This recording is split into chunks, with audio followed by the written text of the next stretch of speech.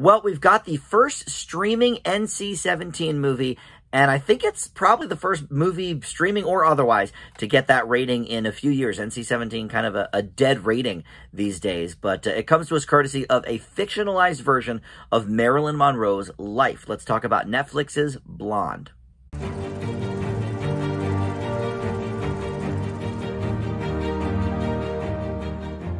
Hey guys, Dan here. This is Dan Reviews It. Welcome to my spoiler-free review for the new Netflix film Blonde. This is streaming right now, and like I mentioned, it is NC-17. I'm honestly not quite sure why that even matters, because Netflix really only has sort of two modes, either for kids only, or you can watch everything. You know, if you're able to watch TVMA, if you're able to watch R-rated movies, you'll be able to watch this. So I'm not even sure why it really matters, other than the fact that they released it in select theaters for a week ahead of the premiere on Netflix, just to, I guess, make it officially awards eligible. But yeah, we'll get into a little bit with the rating as we go on here. But first, I want to welcome you into Dan Reviews It. Thank you for finding this video. We've got tons of TV and movie review videos on the channel here to peruse.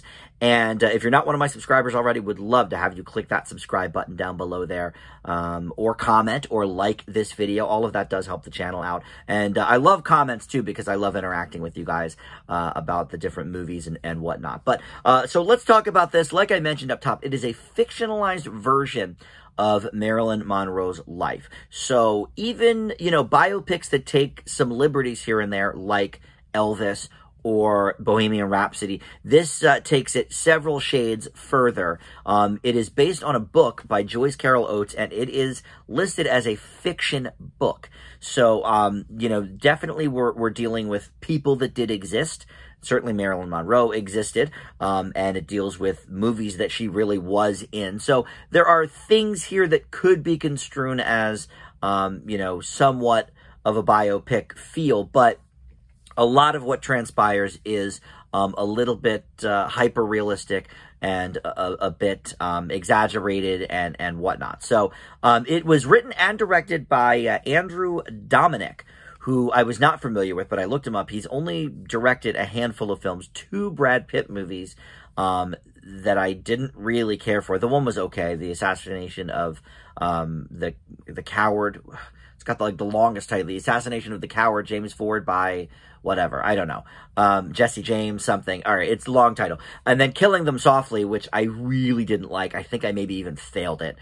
So he's got those 2 under his belt. And then he's done not 1, but 2 documentaries about the sort of hipster, quirky musician Nick Cave. I don't know why we need 2 biopics about that gentleman. I'm not a fan, so I didn't really watch any of them, but I think one of them just came out this year. So maybe at some point I will get to it for my 2022 list as I'm going over my documentaries. But anyway, but so he's, you know, done some real people stuff before. So obviously taking on Marilyn Monroe, you know, a real figure. But this is far from a documentary, certainly. But like I mentioned, it's not even really a biopic. So Ana De Armas, who is, I guess, probably best known right now for Knives Out, the first movie in that now franchise. But she is really making a name for herself. She's picking up all of these different acting roles. She was in a movie earlier this year with Ben Affleck. I can't remember what that was called, but it was like a streaming movie. It was a thriller. And they started dating. She kind of got her name in the news from that. But right away, I was sort of like, all right, this is sort of weird casting, because, you know, Marilyn Monroe is an all-American, you know, blonde bombshell. Now, of course, she wasn't blonde in real life. That was fake. But Ana De Armas is, you know, Cuban, I believe, or something like that. And so I read up a little bit about it, because I'm like, this is sort of odd casting, because she's got a pretty thick accent. I will say she loses the accent for some of the movie, but you can still hear that it's there, and Marilyn Monroe had no such accent. So it's a little weird and jarring in that regard. So I looked it up, and it turns out Monroe's mom was born in Mexico, but not to Mexican people. Like, she has no, you know, Mexican blood as far as I could figure out in her. Not that Mexican is even Cuban, but whatever. You know, we're so hypersensitive now about, oh, this person, you know, can't play this person and whatever. So I just thought it was odd casting because she's got that accent that... And she looks like her. I mean, my God, she looks the part like nobody's business. But, you know, as I thought about it, I'm like, you know what? This is a fictionalized version of Marilyn Monroe. So if she doesn't sound exactly like her, if she doesn't maybe look exactly like her, which I think she does, look the part at least, I'm okay with it. And she is easily one of the best things about this movie. So, you know, another case of sort of don't judge the book by its cover, you know, I was sort of thinking that's weird casting, but then I saw it and I'm like, okay, other than when her accent sort of slips in a little bit, it's not much because Marilyn Monroe talked in this breathy way. And so it's pretty easy to cover that up. But even the Monroe estate said, like, we approve of this casting 100%, like, Ana De Armas is Marilyn Monroe.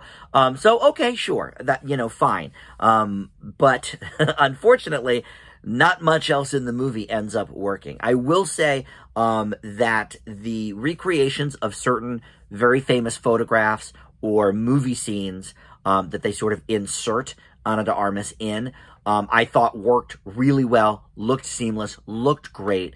And the style of this movie is very, very interesting.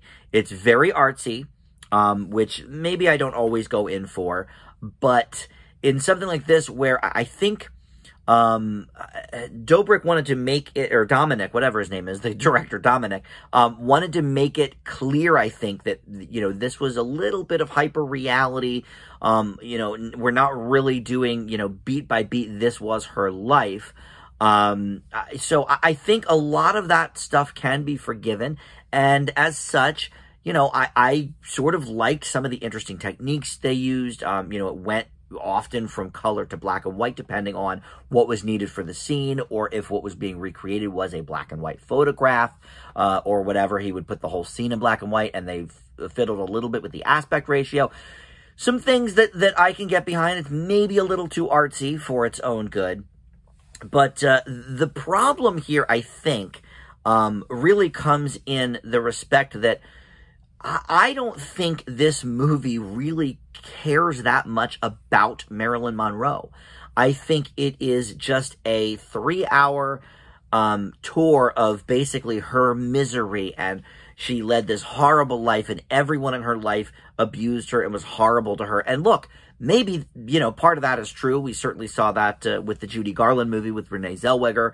But, like, it's just over and over again. It gets so repetitive. And then the sexed up nature of it. And that's, by the way, the reason for the NC-17. Because, of course, in, you know, PG-13 movies, we can see people just, you know, being sliced off at the head and, you know, murdered in all these gory ways and tortured and whatever.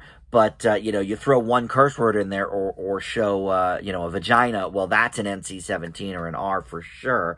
And there is a lot of nudity in this movie. And there are some sex scenes that are intense. Certainly, you know, one very abusive sex scene comes to mind.